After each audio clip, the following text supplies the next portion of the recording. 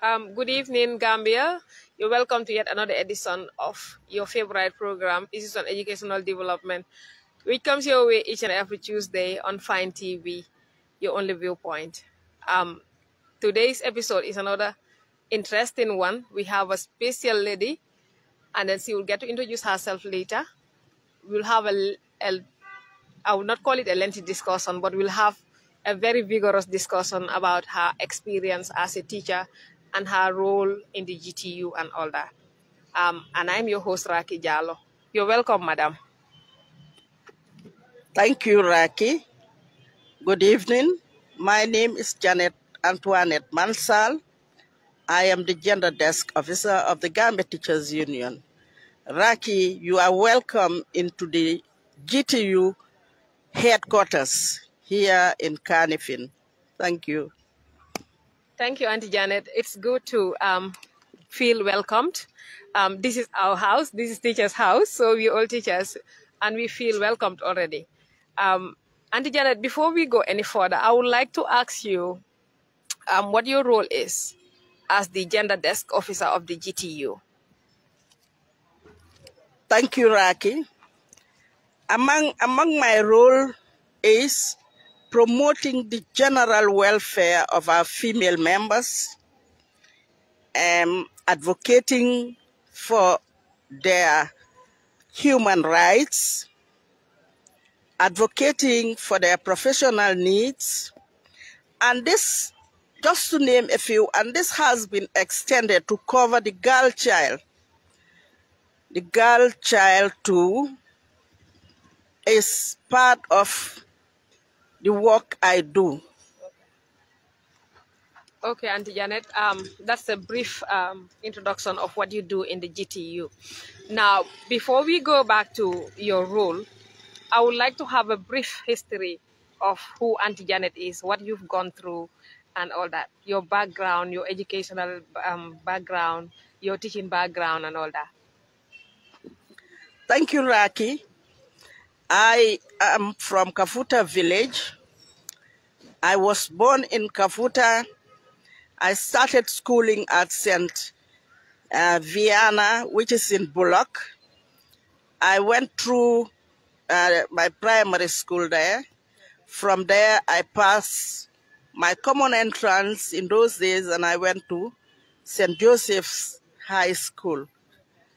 I was there from high school. I went to the Gambia College, and I will be pleased to inform the viewers that I was among the first batch that started the college in Bekama. We were the first. Okay. Oh, that's a good information there. That you were among the people that started the inception of the Gambia College Birkama campus. Exactly. That's a good plus. And I'm happy to know that we share the same alma mater as well, St. Joseph's. Yes, I was an ex-pupil of St. Joseph's as well. Auntie Janet, I know you are a veteran teacher. You've taught in several schools through the length and breadth of the country.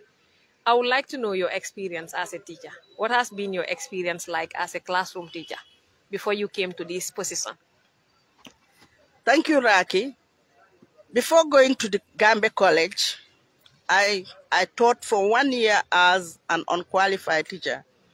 And I started my teaching at St. Teresa's Lower Basic, where on the first day of my teaching career, I will never forget because the children made me cry.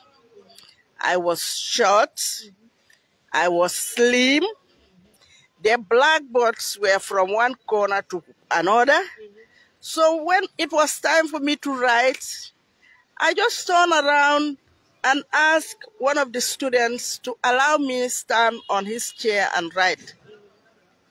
Then, behold, as I faced them and I was struggling to write on that tall blackboard, they were making fun of me. Then one of the boys said, "Teacher, Sofadano." Then I turned back and saw the whole class, giggling and, I just climbed down went to my table and sat and started crying. So the same student who said, teachers over Dano, Naham Gata, got up and went and called the head. Yeah. When the head came, he took me to his office and then, gave me consoling words and told me that was teaching. Yeah. This is real teaching. But at the end, I love teaching infants. Yeah. I went to after the college, I went straight to St. Joseph's School in Basse. Okay. And I taught grade 1. You will be surprised to know that Kumbakonjira was my student. Kumbakonjira now, I think she is a vice principal or one of the senior teachers in Mindao, was one of my students. I love teaching. Yeah. They made me like teaching. From there, from St. Joseph's, I taught at Kobakunda and then came back home. I taught in Som, taught in Jamisa, taught in Pirang, and, later came to work for the Gambia Teachers Union. So it's a lot of 15 years on the teaching field before I came to the GTU. That's a good experience. That's why you are our mother. Yeah, Auntie Janet. That's a good development about your teaching career. Now we would like to know how it's been like you joining the GTU. For how long have you been with the GTU? Thank you, Raki. After teaching for 15 years, I came to join the GTU since 2005 for another 16 years. You see, the GTU was just a continuation of my teaching profession because the GTU is about teachers and I was a teacher before, so linking the job was very easy. In the GTU, I worked with teachers, I go to the schools, meet teachers, but my work is specifically on female teachers or female members and the girl child. But as you hear gender belongs to both males and female. So we look at gender issues that can be female issues or male issues, and we look at girl children issues. Thank you. Okay, so basically it is to say that you are here to represent the genders, not just the female gender. Sometimes people mistake this too, that if you hear somebody say gender, you say, ah, kii kay jigéen ñi rek la fi nekkal. But it's like, it's gender issues that you address in the GTU. Okay. So, Auntie Janet, what is it like to compare rural teaching and the urban teaching? Because you've taught in Basse, I know. You've been in Basse for several years, and you taught in urban schools as well. So how will you compare the two? How will you compare the two? Thank you. That question is very interesting. You see, for me particularly, I enjoy it most when I was in the rural area. Urban life is very expensive and difficult. When I was here in the urban, areas, we all know how urban life looks, how expensive it was, right? But compared to the rural life, I was saying happily, I was spending less money. I would tell you, I will visit my students the whole class. I will go from house to house to pay them a visit, know their family members, know how they are staying, discuss with their parents. And it went to a stage that for the first time in Kobakunda school, because when I taught in St. Joseph, I was later posted to Kobakunda. Okay. When I went to Kobakunda school, we had an outing that we were to go to Armitage. All the females or all the girls were denied to go. They said it is taboo. It is only the boys that visit. So what I did was I went from house to house, trying to convince their parents that I will take care of the girls, go with them, stay with them, and bring them home. Some parents were reluctant, but at the end they allowed me, because I also formed a rounders team for the girls and other indoors for the girls. So, and I knew I was going to take care of them. Come and see us at Armitage in a wide hall. We all spend the night together with the girls. In fact, I was sitting. For most of the time, I would be sitting if they are sleeping. Yeah, to look over them. Yes, I have some big girls who would sit with me. You know, we were there. So when we are ready and went back, I took the children back to their homes one by one until the last one. That was the time I gained the confidence of the parents. Up to when it was time for me to come home, they said no. They went to the alkali. The alkali was called by Kauyoro also. They took me there and said, no, I am not leaving. For the first year, I stayed. Second year, because my late elder brother was there on teaching too, he came home because he was supposed to go to Bristol. I said, I am going. I am not even going to tell people I am going. That was how I just left Basse. But left to them, I would have been there. Thank you. Yeah, that's because of the rapport you built with the community and all that. Yeah, that's a good thing. Auntie Janet, if there are any, did you face any challenges in teaching in the rural areas?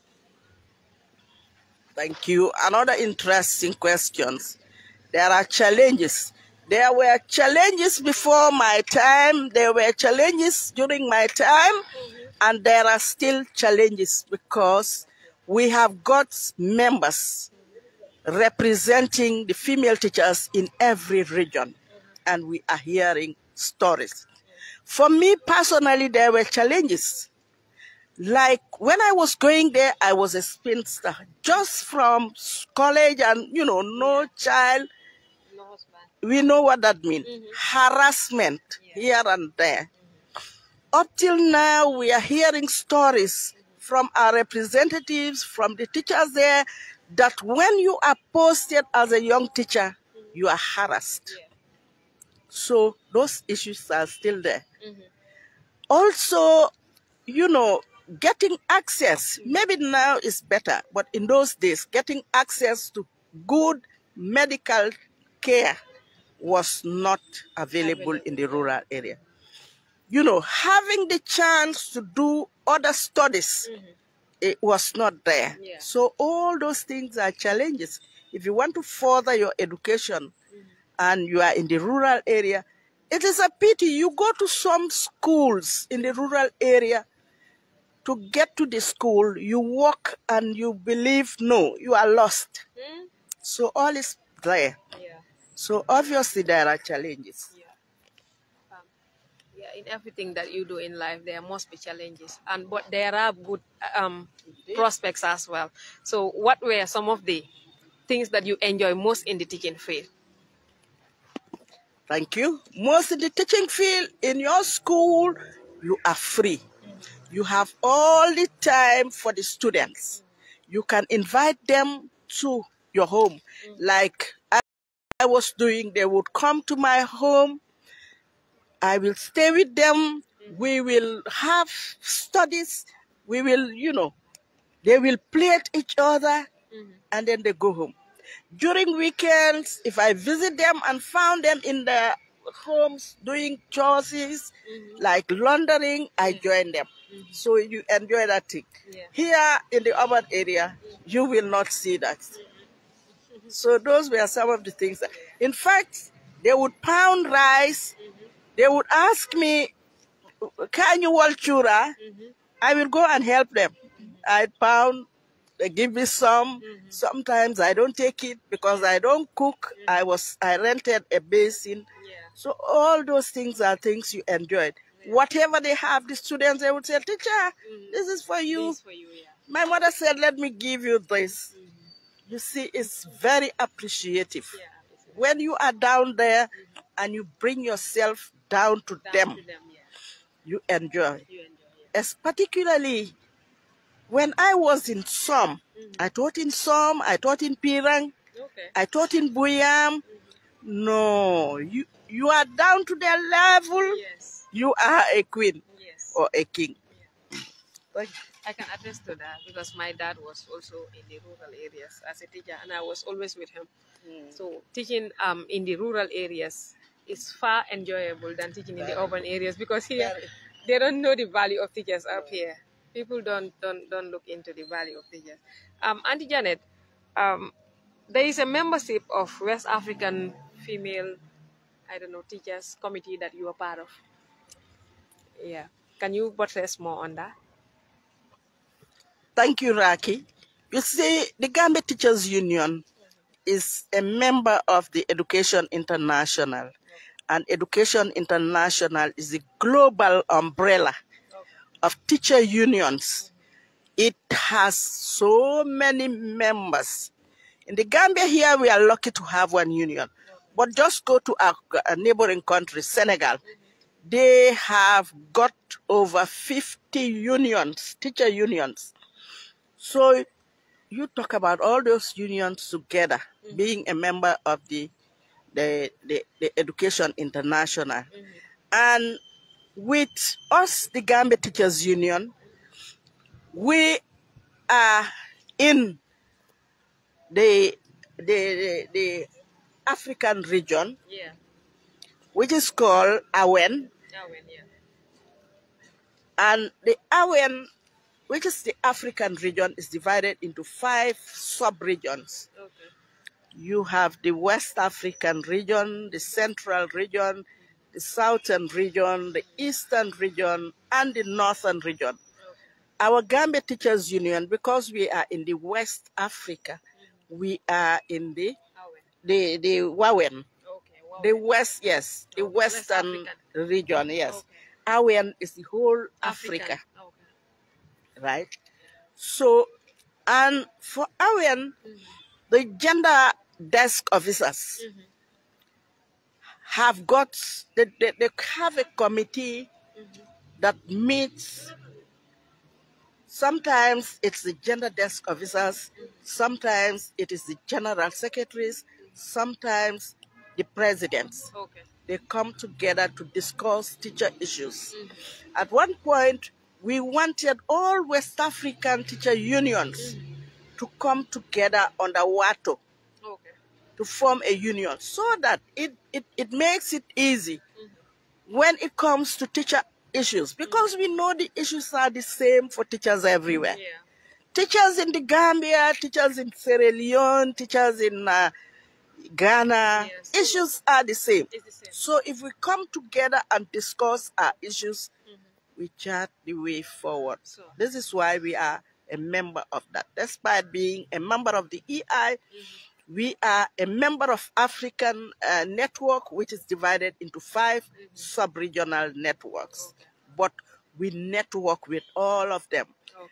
We have meetings. Sometimes we travel and meet together at a country or at a union to discuss our issues. Way forward.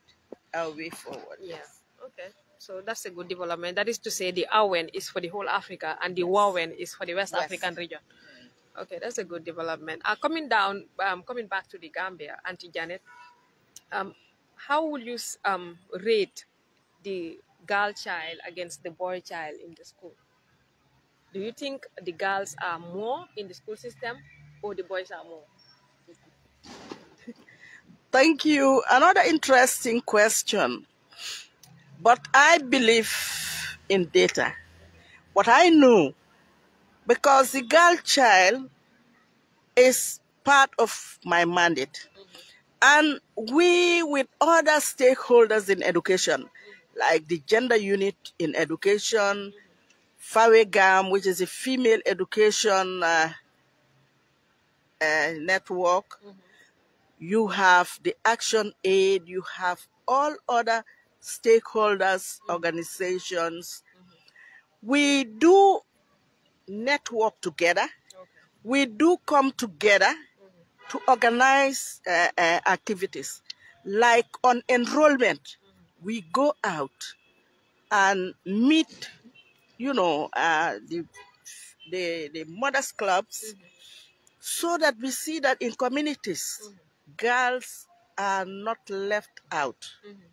We know it was a unfortunate situation in the Gambia when schooling started, because we know that in those days, not every child goes to school, particularly the girl child. If you are a family of, a family and you had children that are boys and girls, you prefer sending the boys than the girls. But now things have changed. And in those days, in the primary level, enrollment was more for the girls than the boys. But like I said, I believe in data, and I have not got the data recently. But I know at the primary level, enrollment, the parity on boys and girls, if still there, I think the girls dominate, or there are more girls in the primary. But as the girls go on, reaching upper classes, they drop, and there are so many reasons. Like I said before, we have got structures in the regions, and we lace with them for whatever issues they have to tell us. There are these issues of teenage pregnancy, child marriage. Some girls have other issues. Like when we went round, there was a girl who was on her menses, and she cannot stay in the school. Sorry, she cannot go home. She was there until closing time before she left. That girl eventually left school because at the end she was bullied by the colleagues, the boys, which was not her own making. This has prompted us to get funds and make reusable sanitary pads, and we are doing that in the regions, helping the girls, because the sanitary pads, the ready-made sanitary pads, can be expensive. Where a parent cannot provide a lunch for 3 of her children also, it would be very difficult for her to provide sanitary pads. But with the reusable ones we are making, it helps. And it is durable and less expensive. So we are helping the girls. That is helping them to stay in school, to perform, to compete the boys. Because if you know you are on your menses and you are well prepared for it, you will not fear that, no, I will stain my uniform, no, my colleagues will laugh at me. You will sit comfortably, you will do the activities like running or other activities in the school. Yeah, that's a good thing. To try to make girls stay in school is one of the most important things, because there are so many issues surrounding their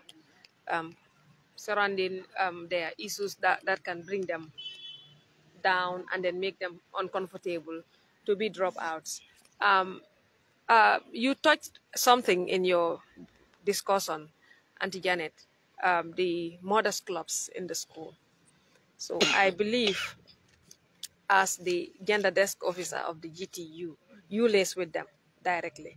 So what do you think is their role, or how are they helpful to you? Thank you. the mothers clubs are very helpful. You see, because they are the ones in the region, they help. They look, they help in encouraging girls, parents to send them to school.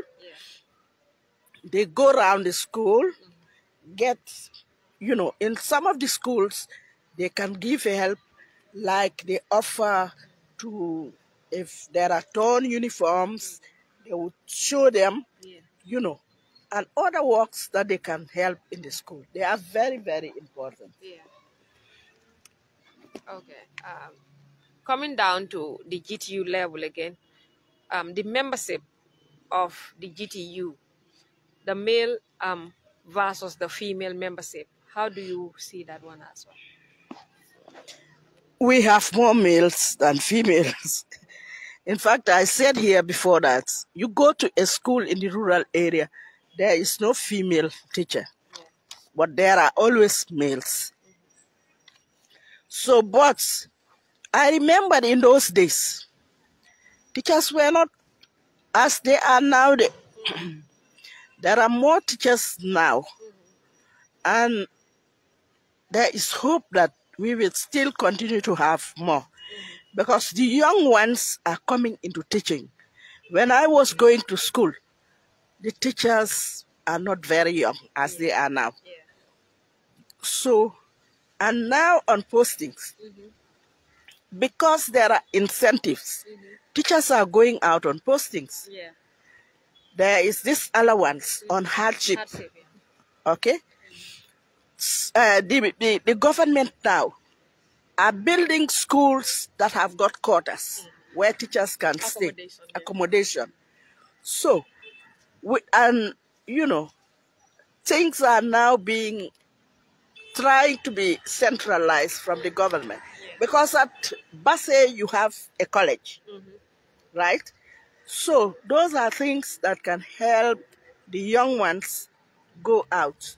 But in those days, it was just like taboo for a young teacher to leave your parents. Like when I was going to Basse for postings, my father said, no, don't go. I said, Daddy, I must go because I want to experience. So eventually I went.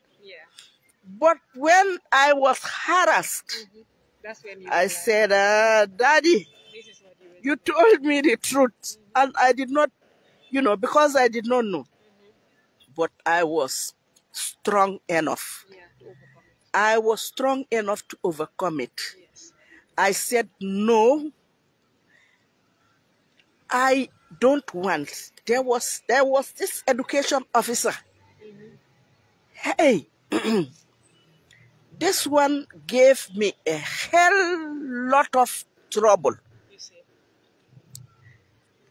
In fact, he went further to say he must see to it that nobody falls for me. Oh, really? Really, it was very tough. So the harassment is still there. It's still there. The harassment of teachers, particularly at workplace, is still there. It's still there. You are right. That's why most of us did not go to the rural Gambia, because the time I was also posted to the rural Gambia, I was not yet married, so my dad did not allow me to go. So maybe this is why. This is what he knows, because he has experience of the urban areas and the rural areas. So, Auntie Janet, coming back to the GTU again, what are the things that you have on the pipeline for the women, for the female teachers? Like, what are the incentives you have for them? Thank you. Here at the GTU, we do not segregate to say this is for the female teachers or this is for the male teachers. But one thing I know, we are encouraging female teachers to come up now.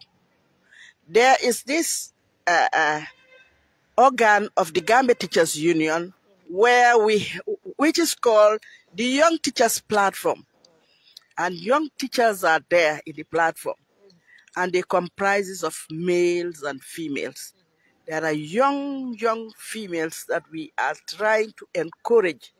In the schools, we want female teachers to be school representative, because being a member of the GTU, the stepping stone that can make you climb up the ladder is being a school representative. If you are a school representative, you are already in the GTU, and that can give you a ticket, right? Because as a school rep, you can rise to become a regional executive member. From there, you can rise to be an executive member, national executive member. And we are trying to encourage all the girls. There is this training, like we under the gender unit. There is this training at the MDI, which is the gender training. I attended it. Some female teachers were also paid to attend it by the GTU. We used to have extramural classes, but due to funds, that has stopped. And we are looking for a way to revive it.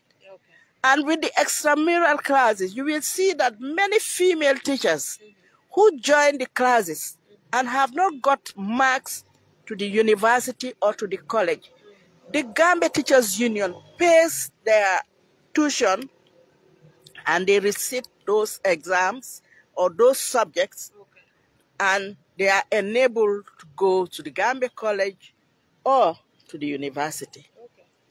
You see, we are doing, there are prospects. I remember in those days, you teach until you are retired, you don't have a bicycle.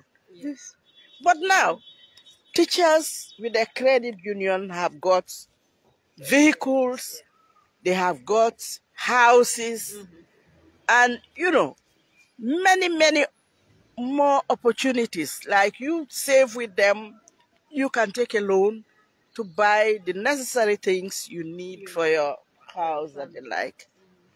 Thank you. Okay, we are coming to the end of the program, but before the end, I would like to ask you if there are any advices that you can give to teachers, especially female teachers in the system. Thank you, Raki. My advice to female teachers, particularly the young teachers, is that let them push hard. The sky is the limit, but let their yes be yes and their no be no. Let no one harass them at workplace. They have all rights to refuse and stand firm to say no, and let their no be no, right? Things are getting brighter. When in those days, the salary compared to the teaching salary now is very different. So, and teaching is one of the most paying jobs. Let them just hold on to the teaching. Let them try to read, and improve, and things will be fine. That's a good advice coming from our mother there. Viewers, we've come to the end of the program. I will ask Auntie Janet to give a final remark to the viewers and say a goodbye. Thank you, viewers. I am happy to be interviewed today at the GTU quarters, particularly sitting behind the coconut tree that I planted. So this, I will never forget. I cherish this interview. I love the GTU and I love all of you over there, our members. So thank you and keep up the good work you are doing. Thank you, Raki. Thank you, Auntie Janet. We say thank you for the warm welcome, and we say thank you for the swift acceptance of being interviewed because we did not give you notice prior. It was just a short notice, and then you accepted to be interviewed. Viewers, we say thank you to Auntie Janet. We say thank you to all of you that have been following our programs and keep following. It's been me, Raki, your host, until we come your way next Tuesday, inshallah, the same time, the same place. It's Fine TV Gambia, your only viewpoint. It's a goodbye from us.